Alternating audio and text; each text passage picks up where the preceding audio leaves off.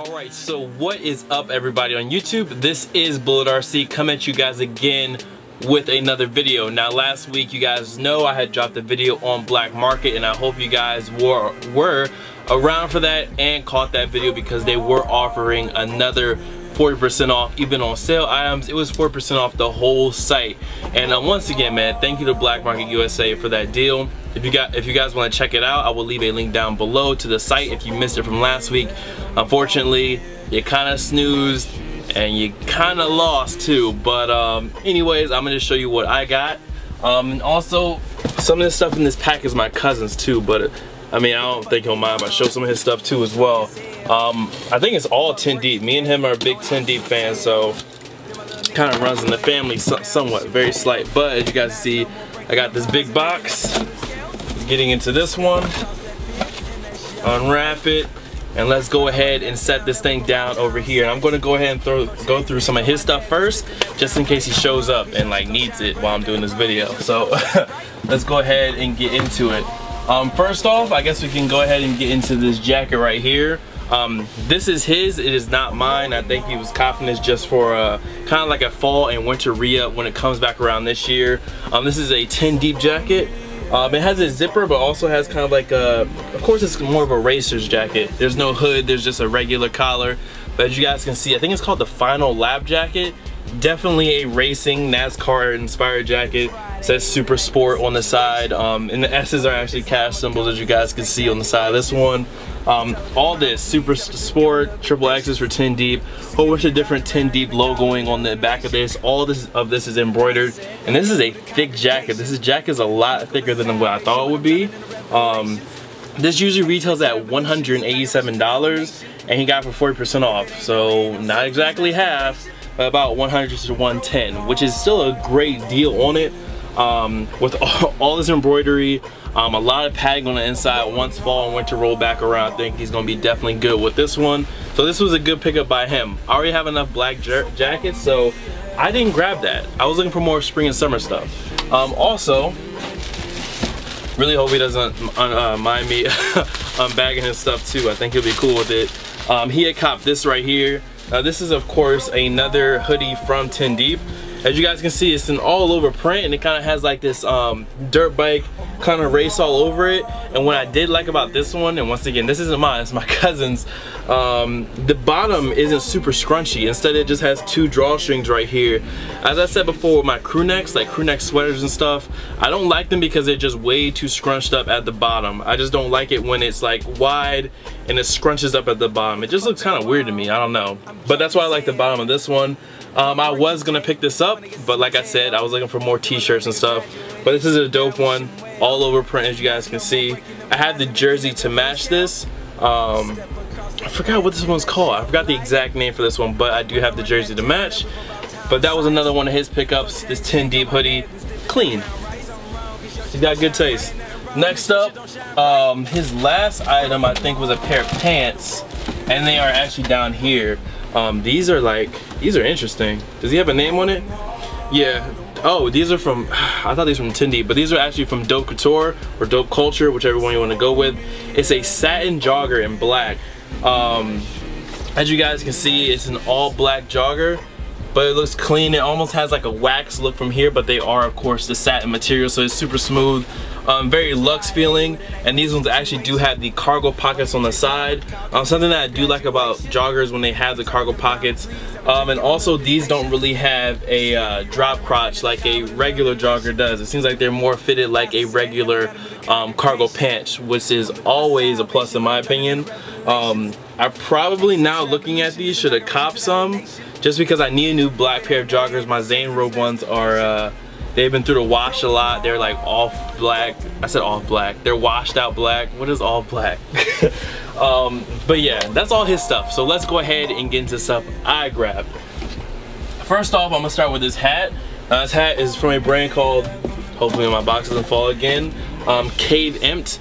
And from what I understand, the brand, some of the people that run the brand, or one of the heads or something around that matter, had dealings with Billionaire Boys Club, Bape, and all of that. So this hat is actually super expensive. Now what you're seeing, this hat right here, is $85 usually retail, and I was not gonna spend $85. So when they had the 40% off, I said whatever, I'll drop the 50. It's something unique, and there's a lot of different embroidery on it. There's, you know, different details and stuff like that, and it's kind of like it's a newer brand, so I was like, yeah, let me go ahead and hop onto this and just, you know, try it out. I just liked it. I mean, one thing I will say about this is that the strap is actually just an extension of the material of the hat, which is probably more of a, let's see, because I actually can tell if I just look at the hat.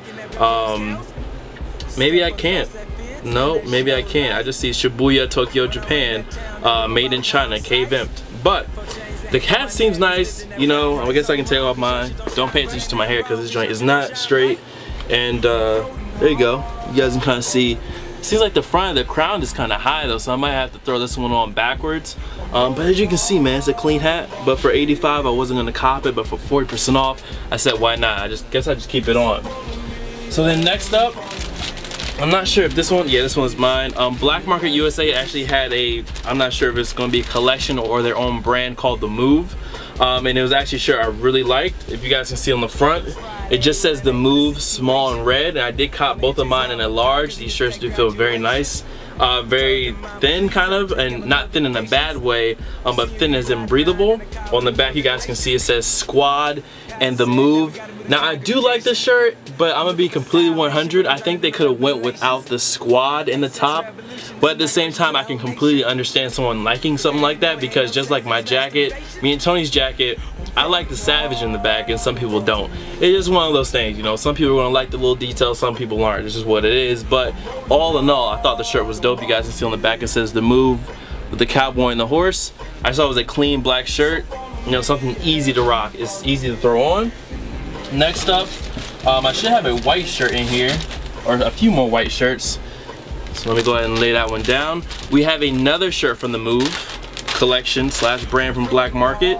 And this one is all white. As you guys see on the front, oh, you can't even see it. It does say The Move in kind of a mint blue color. Like I said, man, it's really hard to see from where y'all are at. There's no even shadow I can really do to show you guys. But on the back, it does have a palm tree. And you guys can a little bit see it in the back. It says The Move right there on the palm tree. And once again, Squad on the top. Just another clean spring tee, all white. Kind of a mint blue, almost a sea foam blue on the front, palm trees on the back, you know, and a good difference of colors back here. Palm trees kind of have colors from greens to blues to yellows. There's a little orange in here too, so I can mix it up when I'm wearing this shirt. Another white shirt we have right here is from Stussy. I copped this one in size large, and like I said before, I copped both of those Move shirts in size large as well. This one is a floral tee. Now they had a black floral tee that I wanted, and I thought the black looked better, but it didn't have the black. They were just a stocking error, so I went ahead and went with the white. On the front, as you guys can see, if I get a little bit more close up, on the front it says Stussy, of course, all of New York, Los Angeles, Tokyo, London, Paris. But I really like the old floral look in the back and kind of how it overlaps some of the words on the actual logo. All white shirt is pretty basic.